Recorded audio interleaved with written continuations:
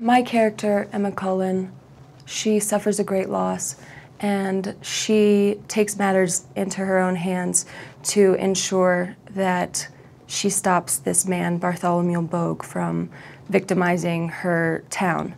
And what I really loved about this character is that, well, women are sometimes objectified and submissive and victimized. And this character, Emma, she defies all of those stereotypes. So I really was excited to get to portray a strong woman like this.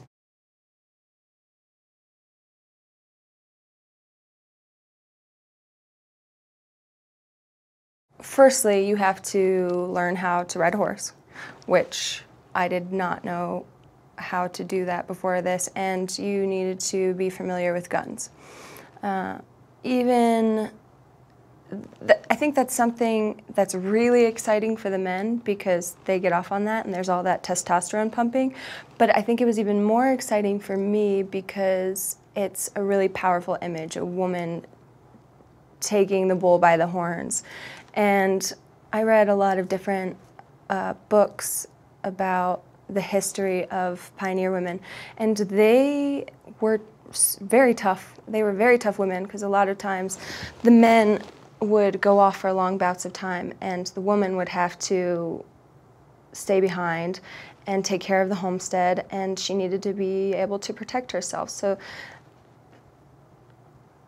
I worked with Thel, who is a legend, and he is a real gunslinger, and we worked 3-4 times a week, and it gave me such a thrill to harness the power of something that is deadly.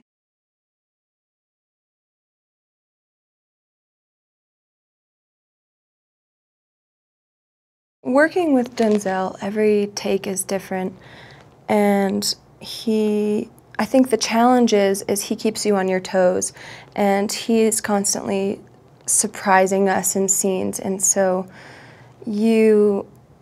it challenges you to be very present, and I think that helps you as an actor to grow.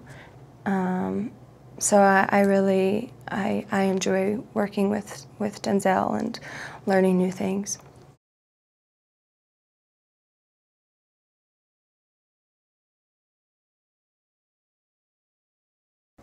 Antoine definitely challenged me in many different ways, and I was boxing every day and trying to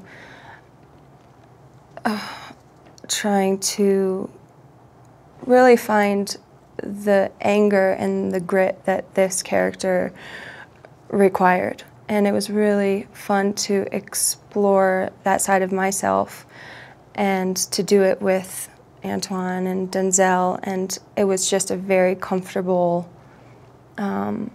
familiar feeling on set.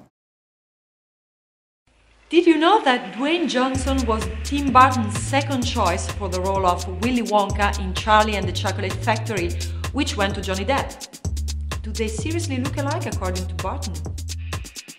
Who do you prefer as an actor, Depp or The Rock? Let me know in the comments below, and don't forget to click here for more videos. Thanks for watching.